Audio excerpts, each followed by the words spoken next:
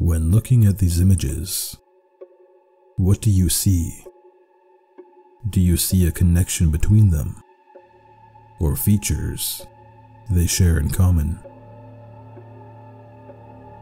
If you answered emptiness, scary, or strange yet familiar, you would be absolutely correct, as these photographs are of something called liminal spaces.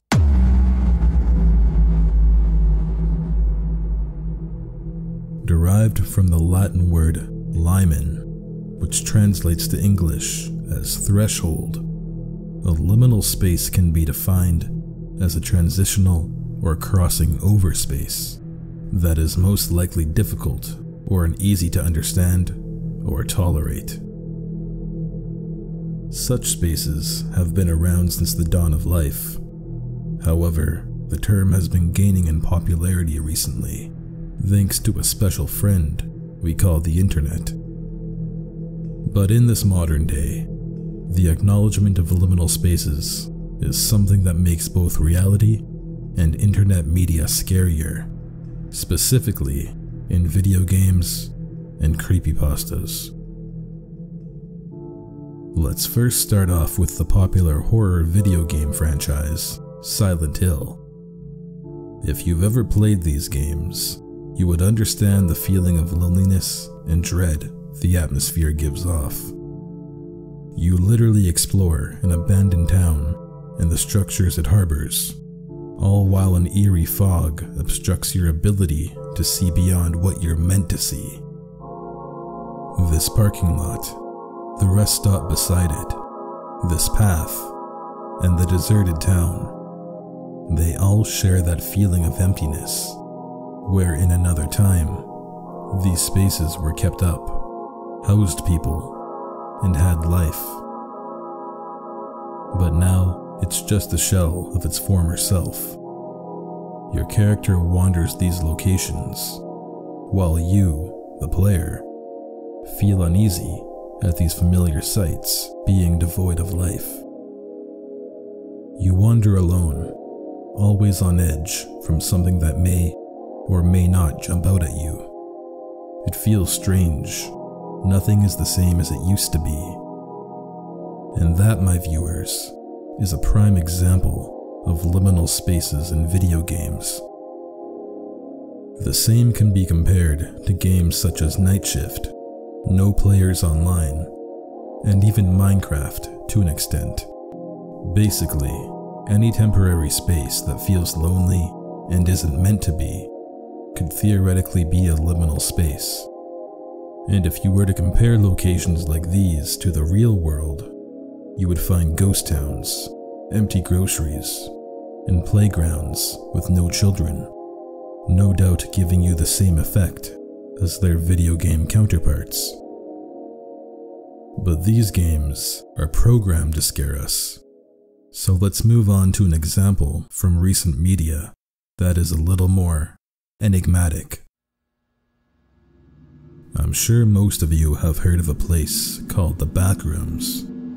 If not, the Backrooms is a creepypasta-esque internet legend about a series of endless corridors simulating an empty office building. It's described as possessing a moist carpet smell, buzzing fluorescent lighting, and monotone yellow walls, something that most viewers, maybe even yourselves, have agreed on in remembering or relating to in one way or another. But if we set the monsters and creepypasta lore aside and simply look at the photo regardless of context, it's still a liminal space. You see, we are meant to be witnessing something else, maybe an office room with people working away at their desks, some even chatting in the back with their cups of coffee. But we experience none of that here. The chatter and commotion of humans is absent, even though a room like this would have been built specifically for them. Now it's only the bare bones and nothing else but the humbuzz of the lights and that eerie sensation of something feeling off. a ghost of its former self, if you will. But of course, such spaces don't just exist in fiction. You've probably come across them many times, most likely even very recently. Have you ever been in your school after hours? If so, you've then experienced a liminal space.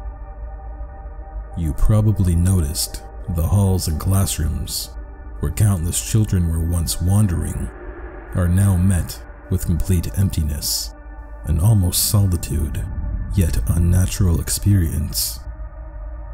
The same phenomenon can be applied to other spaces, such as waiting rooms, shopping marts, and any other location that is meant to be busy but no longer is. An empty stairwell or elevator could also be considered a liminal space, as they transition you from one common area to the next. The same applies to an empty parking lot, such as the night after visiting the cinema. You had to use that space to transition from a packed movie theater to the comfort of your own home. And that is one of the reasons why liminal spaces unconsciously scare us. But what is the main reason? Well, if you take a look back at these images, do they ignite any memories or lost thoughts? Do they maybe even give you a slight nostalgic taste? If so, this is the exact reason why liminal spaces are undoubtedly scary. This photograph right here of a closed gas station at night is something you most likely drove past at one point or another. It might make you think of yesterday, or even years ago. You could have drove past it on your way home from work, or noticed it on a late night drive with your parents. Or how about this image of a vacant hotel hallway? I'm sure some of you might have memories of this, such as a time when you were dripping water from your swimsuit onto the carpet after swimming, all while scurrying back to your hotel room through the air-conditioned corridors. You see, these photos bring us back to a past time. Even though they aren't your photos, they bring back similar memories. It might even expand into the time you and your family had to move, and you ended up changing schools, thus having to make all new friends again. The memories remembered from gazing at photographs of liminal spaces shows us that not only do these spaces affect physical surroundings, but also the mind. And when such spaces are mixed with our childhood or past memories, they become corrupted, which is the scariest of them all. But in the end, the feelings we acquire from experiencing liminal spaces shouldn't make us feel scared in theory, as we only ever use these spaces in transit. But looking at something that once was something, now reduced to nothingness, is indeed a chilling thought. But hey, who am I to say what you should or shouldn't be afraid of? After all, the internet is full of many terrifying things. But as always, thank you for watching, and good night.